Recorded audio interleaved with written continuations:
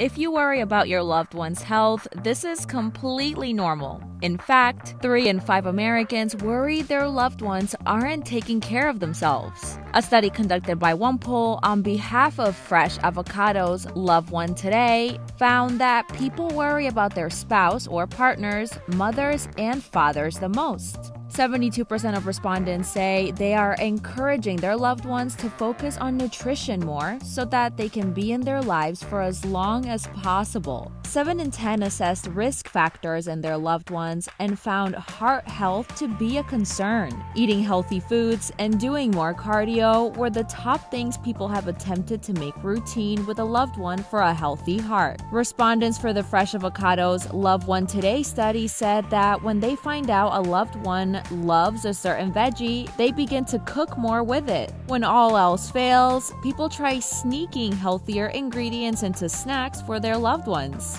While the health of their family is a priority, 7 in 10 admitted that they need to take better care of their own heart health also.